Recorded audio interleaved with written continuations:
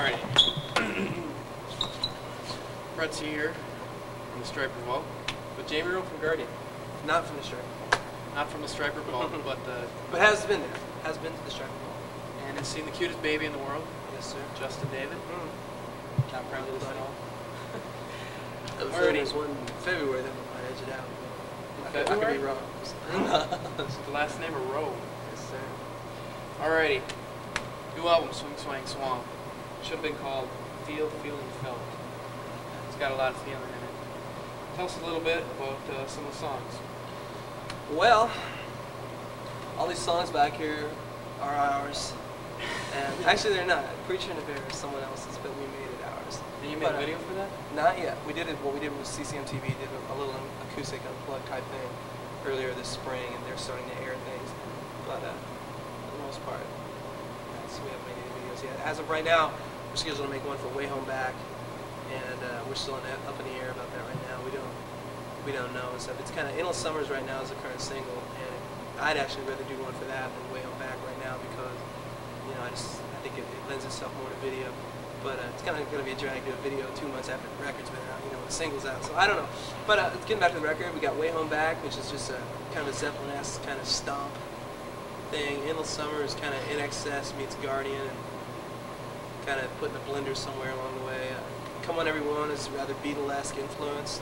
Like the Sun sounds like just a good 70s pop song, to tell you the truth. I mean, in a sense, not in the synthesized 80s way at all. And Rich Man Over the Line, another Beatle-influenced song. Tony Palacios makes his lead vocal debut on that one. Your Love was nice. That was the song I wrote that actually has a 40-piece orchestra in there, which was nice. I think it was 40. I don't know, maybe not that many, but we'll say 40 just for that. Don't Say It's Over is a David Bach / Rolling Stones kind of song. It just talks about relationship and just real life about male and female relationships. And See You in Heaven, of course, Tony wrote that. He was missing his mom one day, and he wrote that song about just how he's dealing with that, knowing that she's in heaven, and there's still pain sometimes when he holds on to that promise. Let the Whole World is the first praise song Guardian's ever done, really, and I think a nice vocal. So, Preacher and a Bear, I said that earlier, it's an old swing song that Dave's dad used to play for him when he was real little, and he always liked that. We have a little horn section on there we got directly from Opryland, so they're semi-authentic.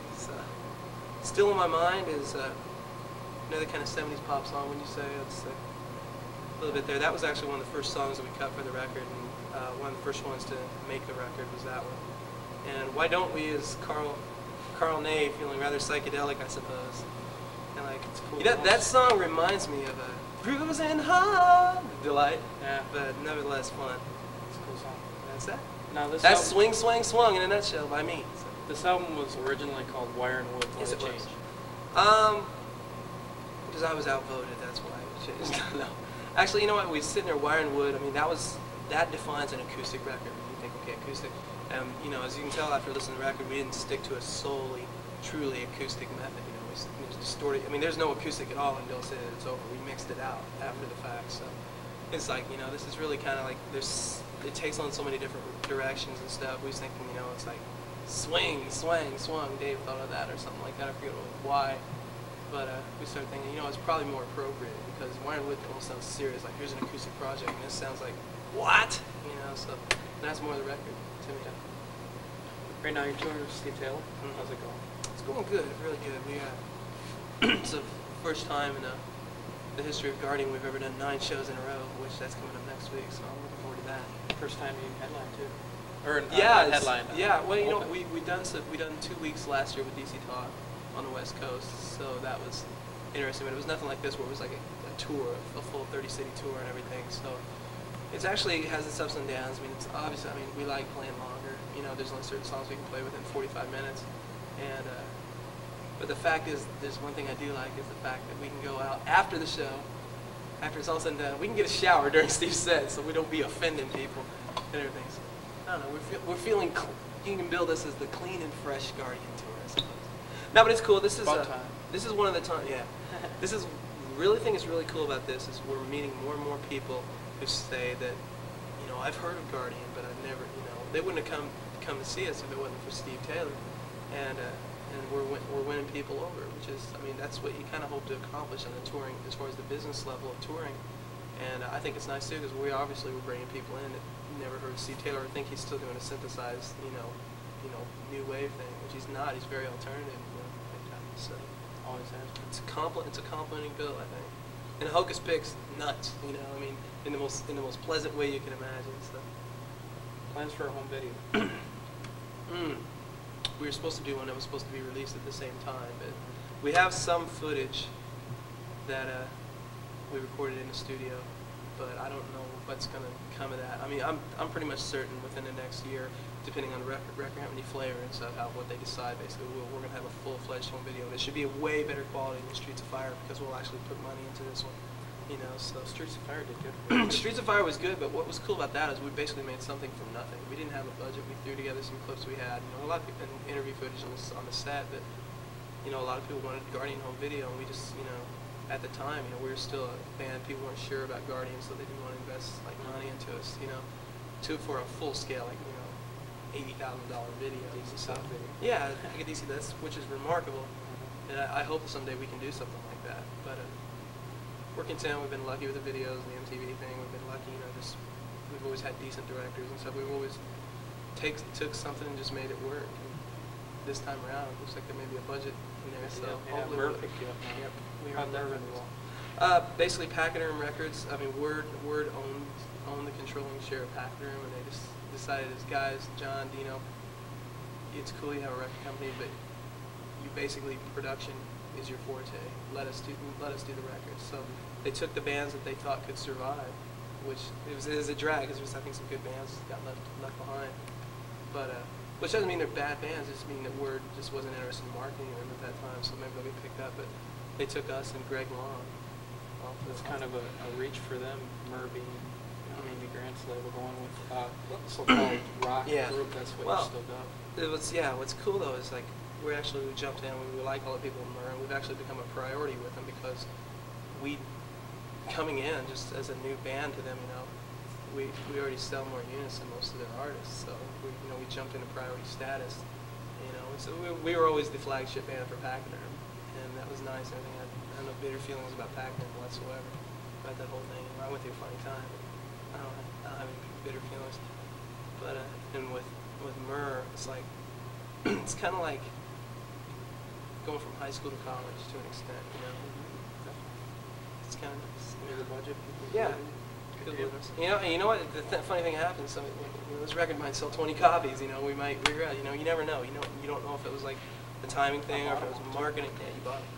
But no, we're looking forward to the Mur thing. It's pretty cool. Favorite song and why? Any album?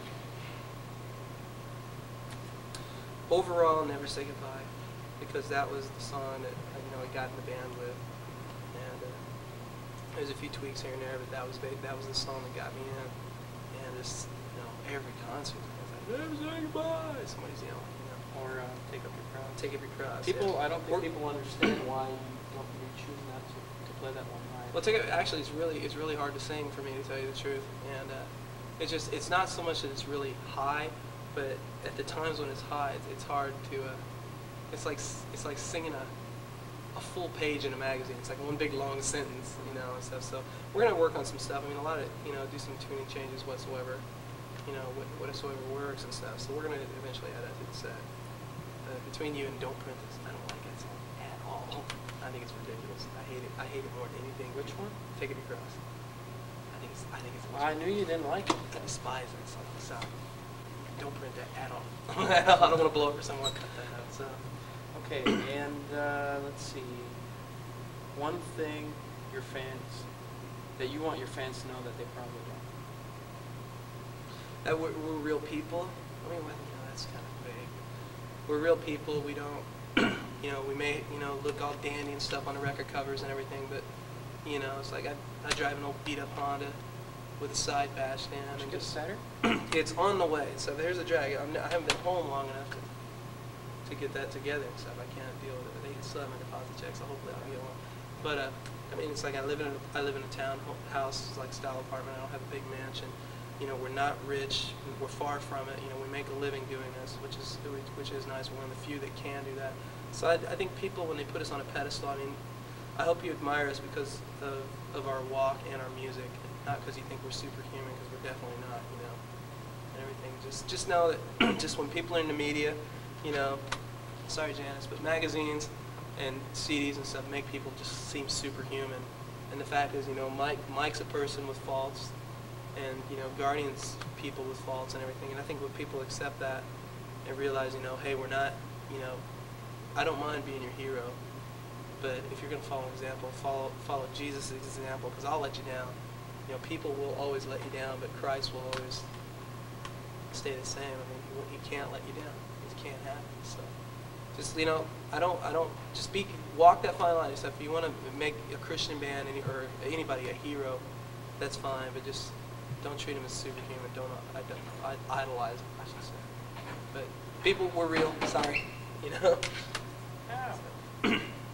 All right, and to close this up, tour plans for the future. Are you going to be headlining?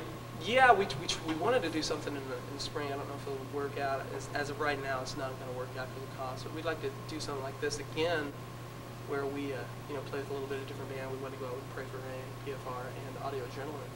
So, you know, I don't know. I mean, I'd personally love to pop up on the next DC Talk or Michael W. Smith tour. I don't know if we're a little too intense for that audience yet. But at the same time, with this new record and stuff, we could pull certain songs and be compatible. You know, so we don't know. As right now, what we're going to do. In January, we're going to do a Spanish record. Really? Yeah. You didn't know that? I didn't tell you that? No. We're gonna take 10 songs from the last 3 records, just probably more of our mellower songs and stuff like that for that Latin market. And you speak Spanish? Not at all. I'm gonna have a guy. I don't Taco Bell. That's about it. But we're gonna have a guy come in and just work through the songs with me, kind of like Petra did. And that'll be out pretty soon. Which, if anything, if you don't understand the words, you're gonna get remixed Guardian songs, because we're gonna have to go back and remix them, so they're gonna sound, you know, a little different. And then in February, as of right now, in February, we're supposed to start a brand new record, which will, you know, it's not going to be another acoustic record. We're not going to repeat ourselves ever. You know, we try not to. And so I've got probably more songs than I've ever written in my life right now. And Tony's got some cool ones. I know Dave's got some cool ones. I don't know what Carl's got up his sleeve, but I'm sure he usually comes to the table with 1 or 2. So if not. By the way, Taco Bell, if you're listening to this or reading this, you got to sponsor this guy. He's keeping you in business. Yeah. Actually, I'm cutting down quite a bit today. For some reason, I want a burrito, but I need Taco Bell. I was gonna get you one and surprise you, but then I seen that you're catering the food in for you. Catering was good. Was it? Yeah, it was good chicken. And I'll let Jamie make the formal announcement. I don't know if the media is onto this yet. Coming in February. Oh yeah, actually they're on. What's that? The people I'm going to have a baby boy the second week of February, which I'm excited. His name is Christian. I've never met him, but I'm really crazy about him, so that's very cool. But yeah, the more people are going to run with that pretty soon. Are they? Yeah. They're gonna put that in their release Probably. magazine? Probably. Cool. That's pretty much it. Any parting comments? Anything to say to all those guard dogs out there? Thanks. Thanks. If it wasn't for people that are in the band, I couldn't come up to Green Bay, Wisconsin. It's about time, by the way. Good crowd. Good deal. And they'll come up again. What's up?